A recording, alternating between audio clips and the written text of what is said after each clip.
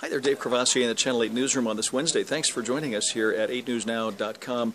New evidence is surfacing against the two people accused of setting fire to that puppy boutique. We're going to take a look at some of that evidence. Also new allegations, at least by TMZ, that champ boxer Floyd Mayweather has assaulted someone else. They're looking into that.